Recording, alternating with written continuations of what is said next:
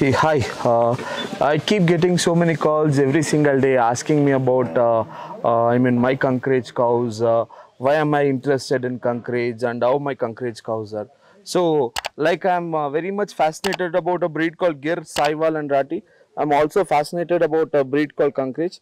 These are the cows which are very wafadar to their owners. Uh, they give a decent milk. They give somewhere about 6 to 7 liters of a milk per time, about 12 to 14 liters of milk per day, and they are very agile. They can accommodate to any kind of a climatic conditions.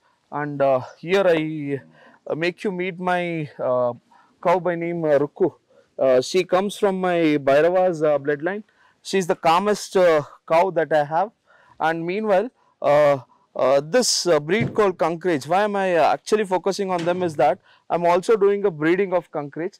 Today I've got the world's #1 bull by name Kala also with us. So slowly over this video I'll show you our Kala as well.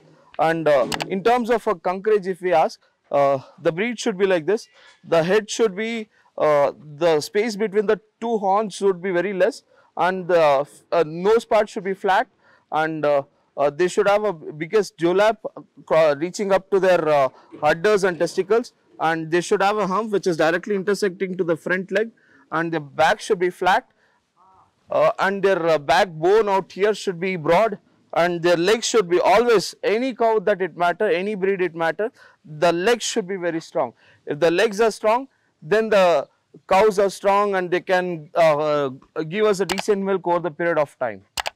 And slowly, you can also join me where I can show you our bull by name Kala, who is the son of a bull by name Pareva from Jairam Desai.